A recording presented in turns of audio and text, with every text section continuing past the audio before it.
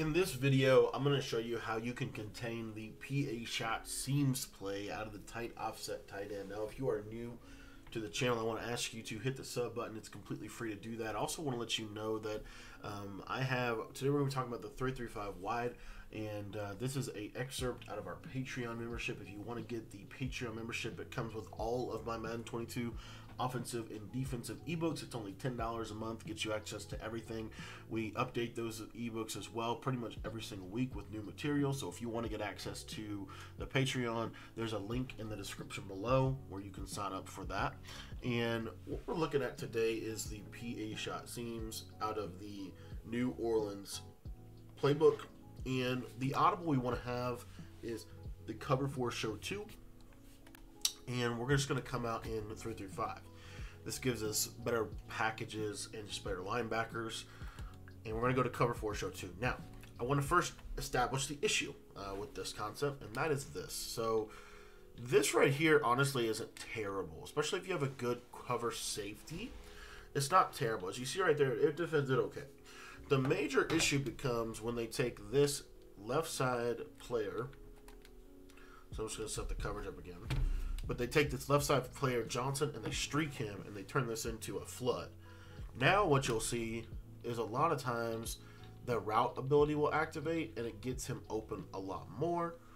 I'm going to throw Godwin in that position to show that a little bit better. But basically, if you have Slot-O-Matic, or if you have route tech on that player, he'll activate a lot more. Now, I will say, too, because a lot of the players that run tight offset, they don't run with, like, they don't have a receiver ability because they can't. And you see there, I mean, it defended it okay. But I want to show you my favorite adjustment to guard this. And basically, it also helps with wheel routes. But basically, what we're going to do is we're going to take both of our linebackers and put them in curl flats. And then really important, we're going to take this guy right here, Jones, and put him in a vert hook and make sure you pass commit. And what you'll notice with this is if they streak Evans, that vert hook typically will match to that route, as you can see, and it'll get double teamed all the way to the sideline, and they'll be able to drive on the ball and pick it off. So this is my favorite adjustment for that, because we also, a lot of times you'll see the opponent do, especially if they're running this and they're a good tight player, they'll run like a streak there and then a backside drag. So they have kind of they have double streaks, and then they have a clear path to throw this crosser. Well, now you have this little curl flat that's going to sit over here, and then as you can see, it plays it pretty decent. Okay, so that's that play, and it really kind of fits in with the rest of the tight defense. Now, another thing that you can do against gun tight is you can, just because you don't want your part of the issue with gun tight is that everything is so compressed down that your defenders will oftentimes run into one another. So if you base a line, you'll notice here that it just gives them a little bit better leverage to be able to run with routes. Okay, I'm not saying do it or don't, I'm just saying it is an option in your tool belt. And then the last thing I want to show you is how we can put our D in on the back side of this on a 3-rec hook. We're going to stand kind of right in here to shoot the run. And let me see if I have inside zone. You'll see here, inside zone. It's still decent. One of the things you'll notice against tight, though, is the run gets shedded like a lot. Now, I did want to spend just a few seconds here on one of my least favorite runs to play, and that is the 0-1 trap. So I'm going to put 0-1 trap in here. I've got PA shot seams. And then let me see if I can find like a wheel route play. Mesh spot is a good example. And then Y out HB swing. Okay, so that's kind of like the tight gauntlet, if you will. So first things first, we showed you how to stop PA shot seams. Now the second thing we're going to show you how to stop is 0-1 trap. So with 0-1 trap, what I like to do is shift my D-line to the running back side, crash my D-line out, and then now I can just run right down the middle. See how simple of a shoot that is?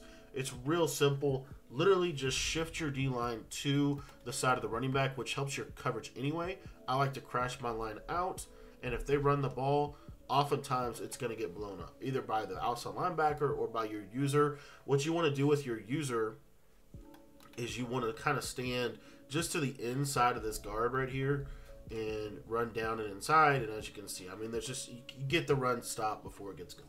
Okay, so real simple way to stop that. And then the next play that I want to go over real quick is just this seam wheel. So like if they did something like this to try to get the wheel route, again, you want to have that vert hook on the right, and that vert hook really helps defend this. So and then if you can, take this DN and put him in a 3-rec. You still can shoot the run down the middle just like this, but now your 3-rec should play the running back fairly decently. So you see here, he goes, actually didn't go over there too well, but he'll play the drag, and then you can play the running back. So as you can see, it's decent, and just kind of basic, simple defense on this. And then lastly, this is the play that I personally hate going against in this Y out swing play, because again, what makes this formation so good is that they have this guy on the other side, and so the corner routes, they get a lot more open. Now, one thing you might consider doing is playing a cover 2 over on this side. The only reason I'm saying that, suggesting to do that, is just because this cloud can play much better than it would if you don't have a cloud. So you might consider that. But what you'll see here is this corner. If they don't have escape artist, it's not as big of a deal, but it does run, because they're from compression, they're so packed in, it gets to the sideline really well. So let me show that one more time. And again, we're going to run just 2 purples and a vert hook. The problem is the quarter, if they run this this route with the drag to Evans, this quarter zone on the outside doesn't go back to guard it, and that's a big issue in my opinion. It's not how Matt should be playing against tight, unfortunately, but if they would run that on the other side, it definitely would not work. But again, you know, you kind of have to live with that and what you're giving up. So we can take this guy here and put him in an outside third. I found that to be very helpful against something like this, because a lot of times they'll manipulate your match with that inside guy or the outside guy over there. And what you'll see is, because they don't have a clear out route, it still gets matched to the sideline, and it gets somewhat played. You know, so simple defense here. You know, obviously the post over the middle, I want to show that real quick. Of this Y out swing, what you'll see is this post should get matched by the inside safety, but you notice that he doesn't do a great job. So how can we defend this? What I like to do is take excuse me, take this defender Phillips and put him in just a simple inside third, and that'll help a little bit with that. So you've got 2 purples, an inside third, and a vert hook. And then over here, you can really do whatever you want with Mills. If you want to put him in a cloud, you can. If you want to man him up, you can. His zone really isn't going to be very helpful. His quarter zone, unfortunately. If you back him up, it might help a little bit more, and I'll show that real quick. So if you back him off manually, sometimes this can help this be a little bit better. You see right there, it kind of shadows it a little bit and then goes away. So, you know, not too bad of a coverage defense for tight. But the biggest thing with this is if they try to run like seams, this is the big thing that I feel like when I'm playing tight, I have to be able to stop this. And this to me is the best way to stop it. Just have the vert hook and then have your match coverage, something like this, and then, you know, you can shift your D-line here to stop the run, and, you know, now you'll see here that this inside third does a good job on that seam, and then as you can see, I can't really throw that. It gets double teamed really well to the sideline. So real simple plays, but really effective in my opinion.